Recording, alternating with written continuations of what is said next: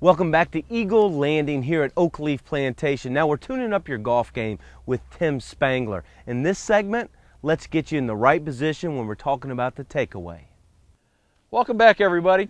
In the first tip, we talked about your basic fundamentals, grip, stance, posture. Now we're going to get into the backswing, what to do, how to properly load it, get you set up for that through swing, which we're going to cover a little bit later. So, getting your grip, stance, posture, how we talked about earlier. Now, one key thing to help you get into your proper stance is going to be how far you are from the golf ball. Now, you can see, if I get a long way from the golf ball, see how it affects my posture. I can't get into the proper posture, nor, nobody would ever get into the improper posture this way because it's just not normal, it's not natural. But we will get too far away. So, general rule of thumb, when you're setting up to your golf shot with whichever club you're using, about a fist between the butt of the club and your body. Now, some people may have a fist and a half, that's fine. Just don't get too crazy where you find yourself with 3 fists, 4 fists in here, because then all of a sudden it's just going to affect everything you do in the golf swing. So, helping you get into your posture, 1 fist. You can see now we're standing tall, slight knee bend. Now, when we take the club back, first thing we want to do is try to keep our center. We want to try to keep our spine angle. You have to pretend like when you're playing golf, your spine angle stays right there, and we're just going to rotate around it. So the better you can keep this position throughout your whole swing, the better you're going to hit the golf ball. You don't want to get into all this movement because then it's going to be harder for you to bring the club back down to the ball, and even harder for you because you may only play once a week. You may play once a month. So if you have struggles to get that down, the more simple and stable you can keep that, the better you're going to shoot when you've taken a lot of time off. So again, spine angle, keeping that spine angle where it's at. So as we get set up here, got my spine angle. Now I'm going to try to maintain this as I take the club back. So as I take the club back, in order to maintain my spine angle, think about it from your chin's perspective. If you keep your chin right where it starts, you'll be able to keep that spine angle, because your chin, when you move it, will move your spine angle. So again, think about it in long term of your chin. So keep your chin where it's at. Now as we take the club back, you can see I'm going to go into what I call a handshake position. It's basically if you're standing here, somebody's standing behind you, you're going to shake their hand. Notice I don't have my hand down, I don't have it up, just a handshake position. So that's my first position in the golf swing. Keep my chin, handshake position.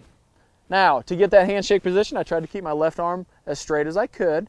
Now the next thing that happens from this handshake position is the shoulder rotation and the load. Now everybody loads when they do something athletic. Again, whether you throw a ball, whether you swing a golf club, anything you do playing tennis, you're going to load it to the right side so you can unload it to the left. No different in the golf swing, yet so many times we see loading here and then we're going to go back to here. That's going to create those golfers that top it or slice it. You may be one of them. So when we think about loading, a good thing you can do in front of a mirror, get your stance, get your posture, look right into the mirror again, try to keep your chin, and then you want to load.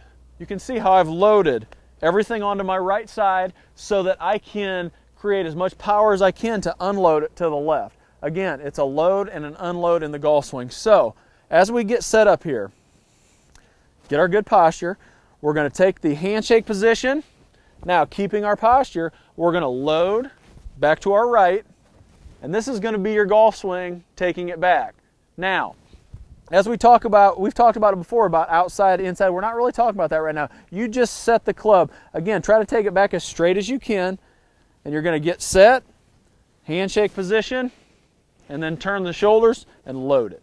And you'll see that your shoulder will get just about even with the ball.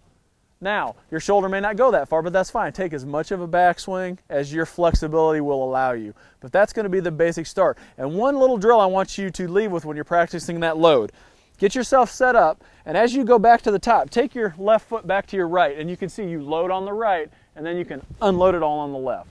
That will be a great way for you to feel that load sensation, and then you can unload it back. When we come back, we're going to talk about the release and the finish of the golf swing so we can complete your whole makeover.